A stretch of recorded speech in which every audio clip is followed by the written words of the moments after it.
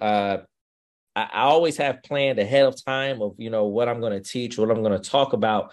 But I'm also one, and my wife knows I am very sensitive to the Holy Spirit. And I do my absolute best to be 100% obedient and what it is he wants me to discuss. And tonight we were going to talk about one thing, but clearly with everything going on with Israel, it even happened yesterday morning. Yesterday morning, I had another teaching plan.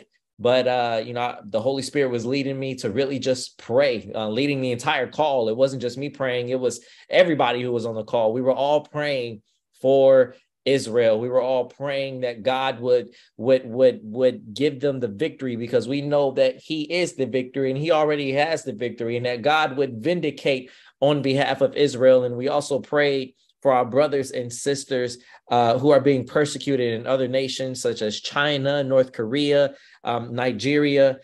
So we really went in on that. We really were praying in that area. But tonight we are going to look at Matthew chapter 24, verses 1 through 4. Again, that is Matthew. I'm sorry, not verses 1 through 4, verses 1 through 14 and 30. And you all saw it on the slide already. It was 36 through 44. So we are looking at Matthew chapter 24, verses 1 through 14 and 36 through 44. So some of you are aware that this is when Jesus talks about the signs of the times and the end of the age. And the reason I wanted to bring this up tonight, the reason why I felt it was necessary to talk about this tonight, is because as believers, as followers of Christ, we see on Facebook, everybody says, oh, Jesus is going to come back tomorrow. Oh, Jesus is going to come back at any point in time now. Oh, look at everything that's going on in Israel. Oh, you must be ready. Oh, pay attention. Oh, look. And we need to be mature in our response. We need to ensure that we are understanding scripture in its context and that we have sound doctrine that we are looking at. So we are going to be talking about everything that is going on today. Doesn't mean the rapture is going to happen tomorrow. No, nobody knows the day nor the hour. Nobody knows when Jesus' return is going to be. And everything that we're seeing right now, I'm just going to be honest with you all, with the war that is going on within Israel, between Israel and Gaza right now, and Palestine, with the earthquakes that have taken place in Iran, everything that has taken place, it's really all a sign of the beginning of sorrows. Jesus said the end will eventually come, but right now what we're seeing is the beginning of sorrows, and I'm going to prove that to you all tonight. I'm going to show you all scripture, and we're going to talk about this in greater detail. So I pray that everyone is ready for tonight's teaching. Like I said, we're just really going to look at this in its context, this scripture, okay? So Matthew chapter 24, verse 1, starting at verse 1. Then Jesus went out and departed from the temple, and his disciples came up to show him the buildings of the temple. And Jesus said to them, do you not see all these things? Assuredly, I say to you, not one stone shall be left here upon another that shall not be thrown down. See, the disciples were amazed at the temple. All of us know about how beautiful the temple was, how we read in the Bible how great Solomon's temple was. But we also know that there was another temple that was built. And I believe this temple was in the time of Ezra, but forgive me if I may be wrong there. But there was another temple that was built, and that temple was eventually destroyed. And now we're in a generation where Israel is currently working on, they already have the preparations to build a third temple. But at this time of this temple, this was a grand temple. This was a marvelous temple that had been built. This was the second temple that had been built. And the disciples are just showing Jesus the buildings. I'm pretty sure they're looking at the columns and they're saying, Lord, look at how marvelous this is. Oh, Lord, look at how beautiful this is. And Jesus basically said here, none of these stones will be left standing. And as true as that was physically, because like I just said, that second temple was also destroyed, this was also a spiritual matter. None of this, Jesus was letting them know, none of this matters. None of this is going to be here. You put all your faith, you put all your time, you swear by this temple and you worship this temple. And we even see some of the modern day Jews today. We see them do it today at the Wailing Wall. You know, they rock their heads back and forth on the pieces of the temple that are left. And Jesus was basically letting them know, hey, this temple, don't idolize it. It's not going to be here always. He was also talking about himself. I'm not going to be here always. He was also talking about us. Guess what? Our temple's here. The flesh you see, my very hand you see right now, all of this, it's not always going to be here. All of these things will be left upon one another that shall not be thrown down. Not one stone shall be left here. Not one stone. That means today, if Jesus were to walk through New York City, if we were all taking Jesus on a tour through New York City, which I'm going to talk about a little bit later, if we were taking him through downtown Chicago, if we were taking him through Los Angeles or San Francisco, Houston or Dallas, whatever city you love to go to, I'm just naming some popular cities, Jesus would look and say, none of this matters. None of these things are going to be left here. You all are marveling over things that do not matter. Do not idolize, ladies and gentlemen. Don't idolize your city. Don't idolize the skyscrapers you see. Don't idolize penthouses. Don't idolize all of these multi-million-dollar apartments. Don't idolize any of those things. Know that it will all someday burn. And some may say, well, this is a negative teaching. No, this is a true prophetic teaching, maybe a deeper teaching. This is the truth that is being spoken. Jesus said, do you not see all these things? Assuredly, meaning I guarantee you, I know 100% because I cannot lie. That is what Jesus is saying here. Assuredly, I say to you, not one stone shall be left here upon another that shall not be thrown down. Do we see the conflict? Each and every one of us know the conflict that is going on between Israel and Gaza right now. So many people are worked up. So many people are panicking. So many people are stressing. And it's sad what is going on in Israel right now. It's terrible. Today, I just read that over 40 babies have been beheaded. Gaza has beheaded over 40 babies from Israel. There's videos of them rejoicing. There's videos of them jumping up and down. There's videos of them basically celebrating the fact that they've killed some of these Israelites. They've killed some of these innocent men and women and children and babies. And it's terrible. It's sad. But where are we at? So many people are wondering, where are we at in the times right now? What season are we in? Where are we at when it comes to Bible prophecy? And that is what we're going to talk about here tonight. So let's go to verse 3, where it starts. Now, as he sat on the Mount of Olives, the disciples came to him privately, saying, tell us, when will these things be? And what will be the sign of your coming and of the end of the age? And Jesus answered and said to them, because, many of us today, including myself, let's just be real here. We're curious. Okay, when are these things going to take place? What is going to be the sign or the signs of Jesus's return being imminent? When will the rapture happen? We know that he told us we don't know the day or the hour, but you see the disciples here were wondering, okay, but when are these things going to take place? Lord, you're telling us that this temple is going to no longer be here. You're telling us that this world is going to end, but what will be the sign? When are these things going to take place? And here's what Jesus said. Take heed that no one deceives you.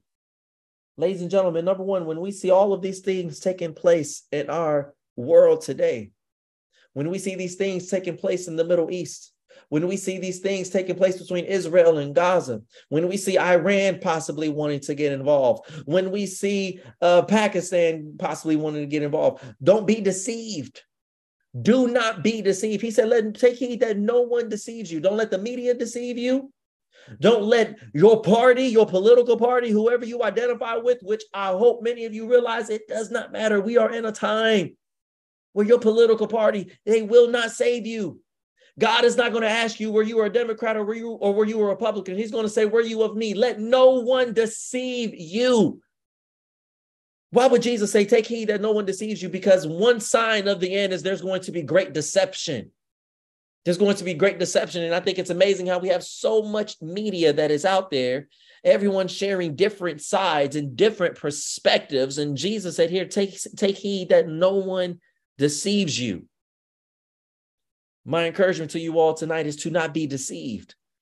I pray that you are not deceived in these times. Let's keep going here. Verse 5. For many will come in my name saying, I am the Christ, and will deceive many.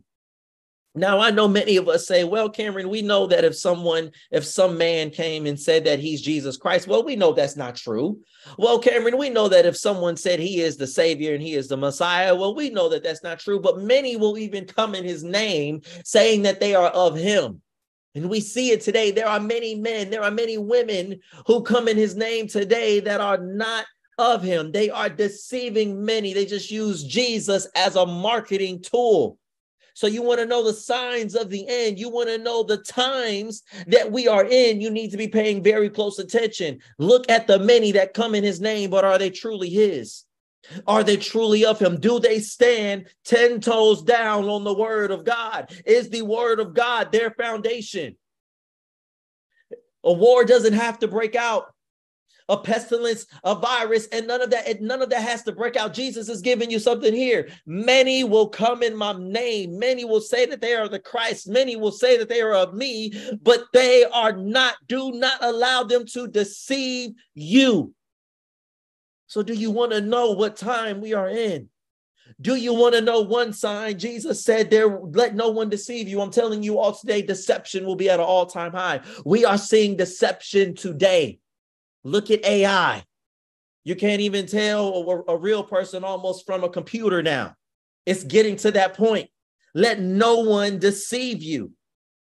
Verse 6, and you will hear of wars and rumors of wars.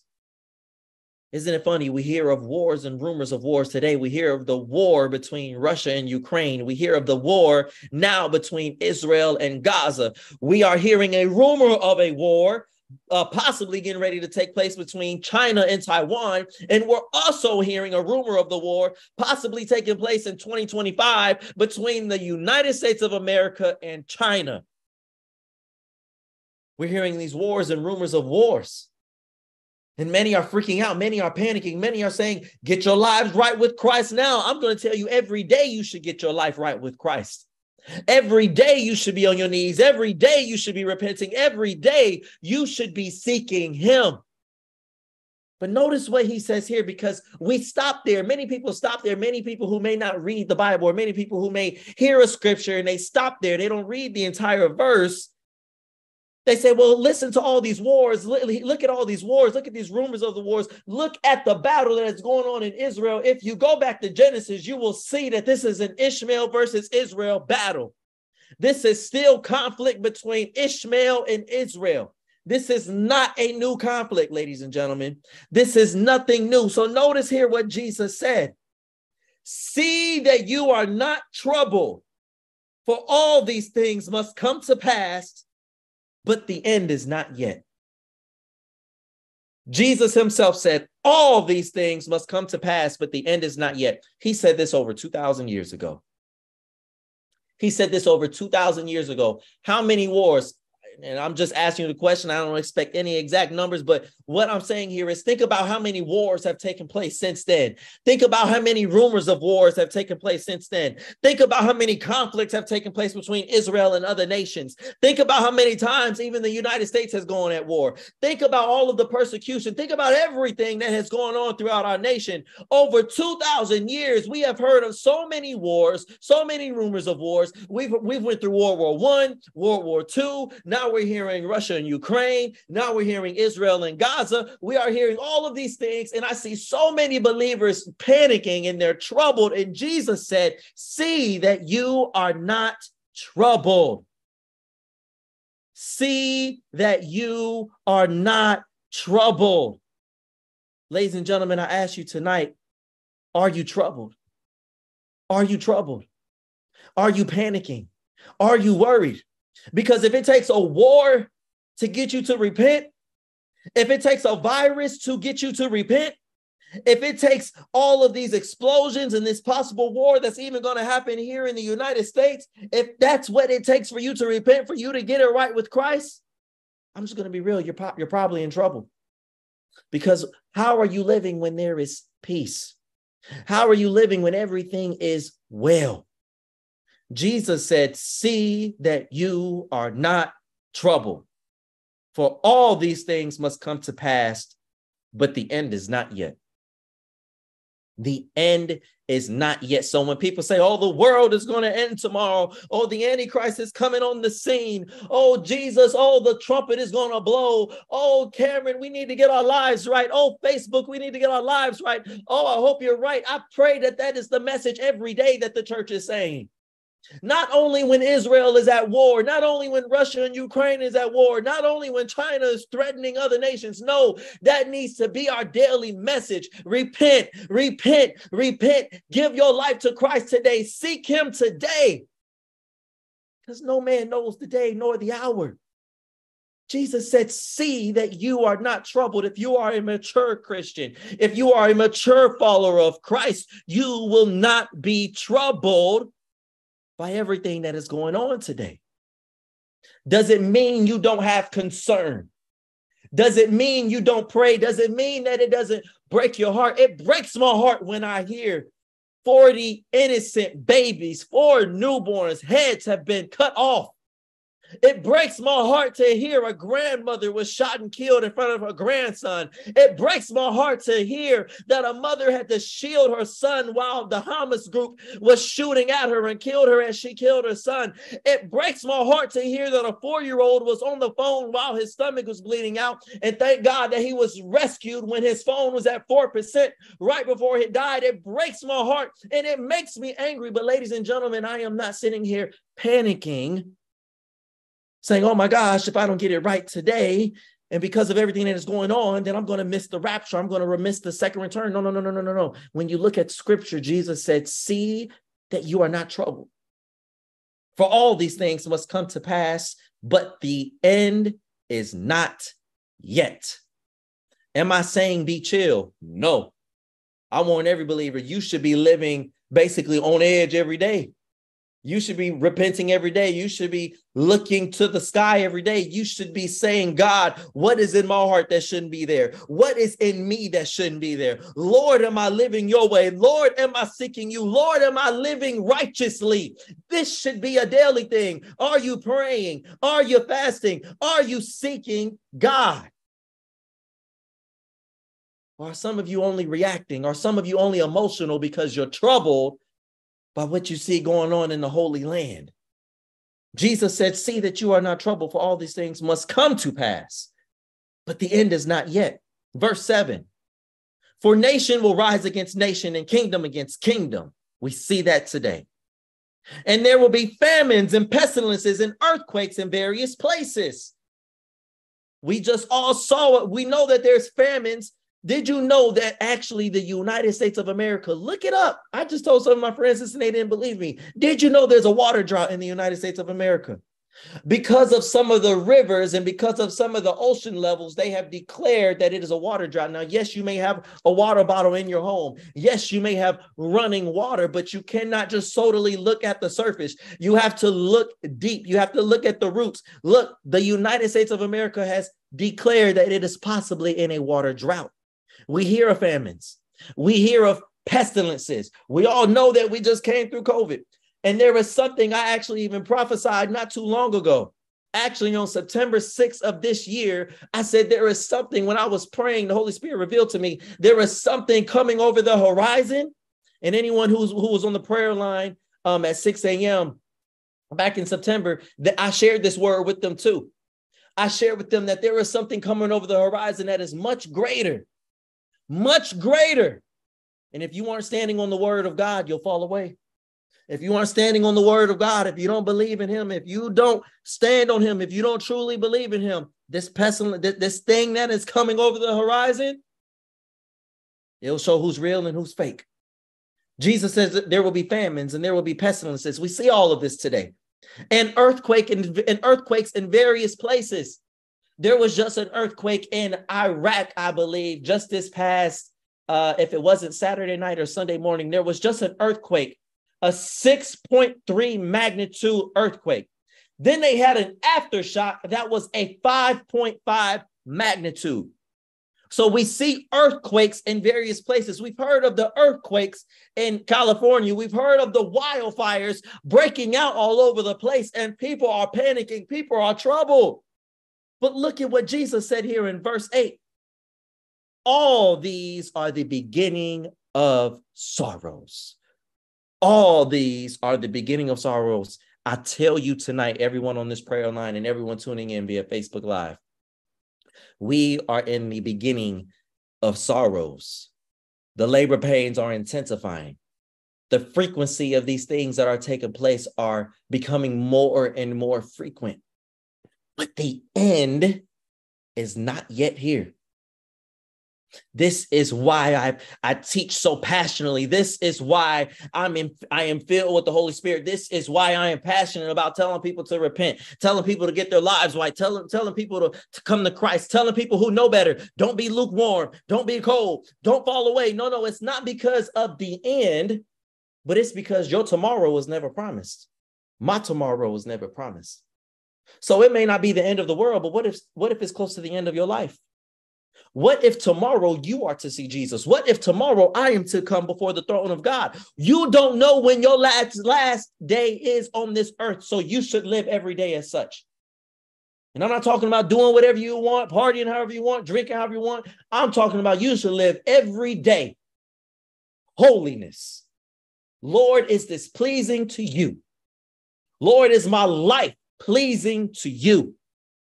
We are only in the beginning of sorrows. And I know many people may not like to hear this, and I know it may not be popular to say, but people will say, well, things get better. Will things get better? Well, as we get closer to the end of the age, and as the earth, as the return of Jesus gets closer and closer, things will actually only get worse. Read your Bible. It tells you things will actually only get worse before they get better. All of these things. I mean, when you read the book of Revelation, you see that you have 7 trumpets, you have 7 bowls, you have these judgments that are taking place, these wraths of God that are taking place all before the millennium happens. It is only going to get worse. And I'm telling you right now, we are only in the beginning of sorrows. And if you fall away right now, you're not ready for what's to come. If you're wavering, if you're panicking, if you're head over heels, if you're losing your mind over the things that are taking place today, over the war that is taking place, I challenge you today to really get in your word, to really pray. If it's your first time joining us on Facebook Live or even on this prayer line, I encourage you to continue to join us, because we are in times where you do not want to be messing around. We are in times where if whoever you're listening to, whatever man of God, whatever woman of God, whoever you listen to, whatever church you attend, they aren't warning you, if they aren't preparing you, if they aren't sharing this with you, you may very well be in trouble. We are only in the beginning of sorrows. Look at Matthew 24, verse 9. Then, so Jesus tells us we're in the beginning of sorrows, but look at what's going to happen next, ladies and gentlemen. Then they will deliver you up to tribulation and kill you, and you will be hated by all nations for my name's sake. I'm going to share with you all what I just learned tonight. The New York City mayor, Mayor Adams. New York City is on a high alert right now because of everything that has went on and everything that is going on in Israel, between Israel and Gaza. And the mayor of New York City has put them on high alert because they believe that they are now at a place where a terrorist attack could happen from within the city. I say this because there are videos that are now surfacing, and you can look it up online, of Islamic groups who identify with the Hamas group, who is currently at war with Israel. They are now wanting people to come to their God, their false God. And as you see, if they are doing it, if the Hamas group is acting out in Israel in this manner, and they're murdering innocent babies, and they're murdering mothers and grandmothers, and they're doing these things, what makes you think they won't do it for at least those who may be part of the group? What makes you think they won't do it over here? He said, then they will deliver you up to tribulation and kill you, and you will be hated by all nations for my name's sake. You won't be hated because of the church you go to. You won't be hated because of your title. You won't be hated because of your money. You won't be hated. You won't be delivered up to tribulation. You won't be murdered because of any materialistic thing or anything you may have done in the past. No. You're going to be persecuted and you're going to be delivered up to tribulation for the name of Jesus. That is true persecution, for the name of Jesus. So he tells you this is what's going to take place after the beginning of sorrows begin, after the sorrows begin. Then he goes on to say in verse 10, and then many will be offended, will betray one another, and will hate one another. But what does this mean, Cameron? What does this mean, church? What does this mean, brothers and sisters? This means that some of the people you sit next to every day in church, some of the people you pray with, some of the people you're on this cross prayer line with, some of the people you're on Facebook with. This means that those who identify with Christ today, somebody is going to say something that's going to offend them. I'm probably offending somebody right now. This means that they're going to betray their other brothers and sisters who are living a narrow life. They're living narrowly. They're on that narrow road. And you will have people who say, oh, it's okay. You can do this. You can do that. We have plenty of time. We have this. We have that. Cameron said it's just the beginning of sorrows, and there's no conviction when you choose to follow Jesus, when you choose to worship him, when you choose to be in your word, when you choose to truly follow the way, the truth, and the life, and you choose to stay on that narrow road, there will be people who will be offended, and then they will betray you and they will hate you. So what's going to happen? What's going to happen next then? We see these wars. We hear of these nations rising against nations and kingdom against kingdoms. Well, what's going to happen, ladies and gentlemen? There's going to be a great falling away. It's all in the Bible. This is all. Jesus himself said this. There's going to be a great falling away.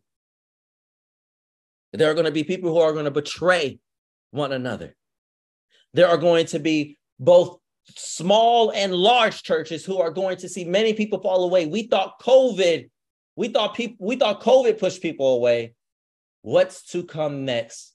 More will fall away. You will see who is real and who is fake, who is true and who was false, who was superficial, but who was deeply rooted.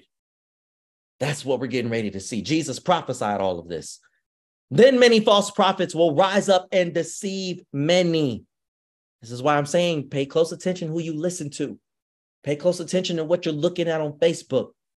Every word that is given is not true. Every word that is given is not of God. Seek the Holy Spirit to see, hey, is this word of you? Seek the word of God to even see if what somebody said aligns with the word. We just go by so much, oh, well, because this person said it, I believe it. Go back to the word. Be like the church of Ephesus. They went to the word. Is what's being said real? Is this true? Jesus said many false prophets will rise up and deceive many. And I guarantee you there will be many false prophets who will prophesy peace and peace and peace and declare peace and peace and peace and wealth and wealth and wealth and all of these things. When Jesus is saying here, no, there's going to actually be some trouble that the church is going to go through. There's going to be some trials and tribulation that the church is going to go through. They're in the beginning of sorrows. Verse 12, and because lawlessness will abound, the love of many will grow cold. Don't we see the lawlessness today? I know it's not just me. I know each and every person listening today. I know you all see the lawlessness that is arising in our nation. We have young people over here, young people my age and even younger than me. I'm 26 years old and I'm looking at some people who are my age and some people who are younger doing lawless things. I mean, theft is at an all-time high. The murder rate is increasing. There's no respect. There's no honor. Lawlessness is growing. Lawlessness is abounding. And Jesus said it will abound. And as a result, the love of many will grow cold. We see many people today, they don't have love in their hearts. We see even many people in church, many Christians, they don't have that first love that Jesus talked about in Revelation. This is all a sign of the times we are entering and even of the times that we are in. Pay close attention. Jesus is giving you the whole package here. He said, verse 13, but he who endures to the end shall be saved. I pray that each and every one of you endures to the end. I pray that each and every one of you stay on fire for Christ. I pray that each and every one of you listening to my voice today, you take heed to these warnings. You take heed to what's being said in the news, what's going on around the world. Ladies and gentlemen, I'm going to share this with you. What manifests in the physical is already manifested in the spiritual. We see the war taking place between Russia and Ukraine. Guess what? There was already a war that broke out spiritually before it manifested physically. We see the war taking place between Israel and Gaza. Well, before that took place physically, there was already a war. There was already a spiritual battle going place. Satan is raging over the land of Israel. He has been since the beginning of time, since God declared it his holy land. Satan wants it. We hear of things possibly getting ready to take place in New York City, possibly getting ready to take place in our very own nation, in our very own land. But before it manifests physically, it's going to take place spiritually. Pay close attention to the signs. Stay in your word. Fast, pray, repent, seek him. Because if you don't, you won't endure. If you don't, you won't be saved. If you don't, you will fall away. Verse 14, and this gospel of the kingdom will be preached in all the world as a witness to all the nations, and then the end will come.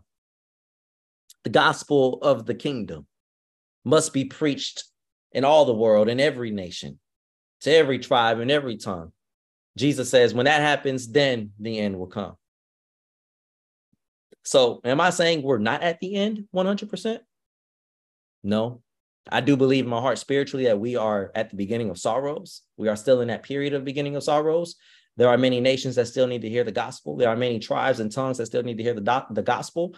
While many have heard more today than any other period in time, yes. But we need to pay close attention. Hey, the gospel still needs to be taught. There are souls that still need to be saved. We cannot stop evangelizing because of everything that has taken place. This is a time where evangelism should be at an all-time high because of everything that is going on. Jesus said it, when the gospel is being preached to all nations and we are witnessing to all, then the end will come. Aren't you grateful that we serve a patient God? Last couple of verses here, and we'll be done here. Verses 36 through 44. We're going to jump to verses 36 through 44. Jesus said, because some, I'm going to say this before I read the scripture. Some people are trying to predict when the return of Christ will be. Some people are trying to say, oh, it's going to happen in this year. I've heard things. People say 2028. I've heard 2030. Leave that alone. Jesus said, but of that day and hour, no one knows, not even the angels of heaven, but my Father only. I'm giving you Bible here tonight, y'all. I'm telling you the truth. Nobody, not your mama, not your grandmama, not your pastor, not me. I don't care if there's a prophet you've been following for years, an evangelist, a teacher, whoever, an apostle. Nobody but God Almighty knows the day and the hour of when the coming of the Lord will come, when he will come, when Jesus will return again, when the rapture will take place. Nobody knows. We can't predict the day. We can't predict the day. We can't predict the hour. Jesus even said, hey, it's none of our business to even know the time or the season. Did you know that in Acts 1:7, he said it is none. And let me read it for you exactly here. Acts 1:7 says, it is not for you to know times or seasons which the Father has put in his own authority. Truly, y'all, truly, only God knows the day and the hour. Only him. The angels don't. The disciples didn't. I don't. Pastor Ponder doesn't. And none of you on this call or on Facebook Live don't. Nobody. Jesus said, but of that day and hour, no one knows. But but pay attention here.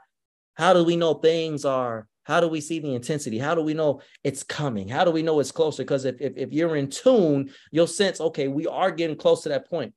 Jesus said, verse 37, basically just pay attention to the times. But as the days of Noah were, so also will the coming of the Son of Man be. So how were the days of Noah? He tells us in verse 38, for as in the days before God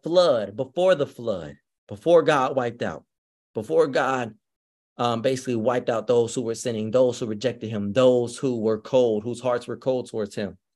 They were eating and drinking, marrying and giving in marriage until the day that Noah entered the ark, and did not know until the flood came and took them all away. So also will the coming of the Son of Man be. So also will the coming of the Son of Man be. What does this mean? People will continue to be lollygagging, doodly-doing, doing whatever they want, going wherever they go, saying whatever they want to say, living however they want to live, because what are they saying today? We hear it today. Oh, they've been saying it for years. Peter told us. People will say, oh, y'all been talking about it for thousands and thousands of years, and Jesus still ain't came yet. We ain't paying no attention to it. It's going to be just like that, and we hear it today. And look at everything that is taking place. We are seeing prophecies unfolding before our very own eyes. But does this mean you should be troubled? Does this mean you should be panicking? If you're living right for Christ, no. If anything, we should be like Paul. We're looking forward to the return of our Lord and Savior. I'm looking forward to Jesus rapturing us up. I'm looking forward to Jesus coming in those clouds with all of his angels surrounding him. I'm looking forward to being in eternity with our Lord and Savior. Some of you are troubled. Some of you are panicking. I'm telling you, breathe. Be vigilant. Breathe. Be vigilant. Breathe. Pay close attention. Don't just be going about every day like, oh, we got another 100 years. We got another 50 years. We got another 10 years. We got another 10 days. Live every day as if Christ was coming today. Live every day as if Christ was coming tomorrow. Live every day. It shouldn't just spark a war. It shouldn't spark somebody being killed. It shouldn't take that for you to have that conviction, for you to be that on fire for God. Live every day. Do you love him? Do you want a relationship with him? Do you want to be in eternity with him? And you will live with him. You will live for him every day. Verse 40, then two men will be in the field. One will be taken and the other left. Two women will be grinding at the mill. One will be taken and the other left. Watch, therefore, for you do not know what hour your Lord is coming. Watch, therefore, meaning pay attention. Be vigilant. Don't just say, oh, I can relax here. Oh, I can do this. Oh, I can chill and everything. Yeah, I'm saying breathe, but I'm also telling you be vigilant. I just don't want you to be troubled, as Jesus said. Don't be troubled. These things were already prophesied. Guess what? We're going to keep on praying. We're going to keep on evangelizing. We're going to keep on doing what we're doing. We're not going to do as the world does. We're not going to live as the world lives. We're going to live for Christ. We're going to live as children of God. Jesus said, watch. So are you watching? Are you watching? Are you watching? For you do not know what hour your Lord is coming. But know this, that if the master of the house had known what hour the thief would come, he would have watched and not allowed his house to be broken into. Therefore, you also be ready, for the Son of Man is coming at an hour you do not expect. I can end that teaching right there because so many people are at a high expectation of Jesus to come tomorrow. They're at a high expectation of him to come this month. They're at a high expectation of him to come in this time of war between Israel and Gaza, and between Russia and Ukraine, and possibly these terrorist attacks are getting ready to take place. But Jesus said he's not coming.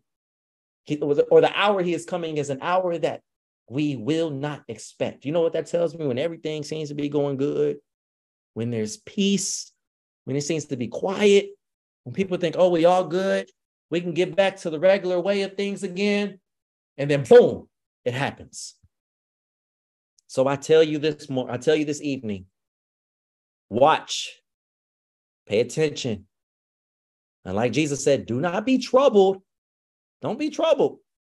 Yes, we need to pray. We just prayed, like I said yesterday, for a whole hour for Israel. Pray, fast, seek him. But don't be troubled. Don't be troubled. If you are mature in Christ and if you are truly in your word, you say, well, all of this was prophesied. This has been going on since Genesis. This is a battle between Ishmael and Israel. This ain't nothing new. Is it sad? Absolutely. This ain't nothing new. This is nothing new. Nothing new. Nothing new. So I pray that we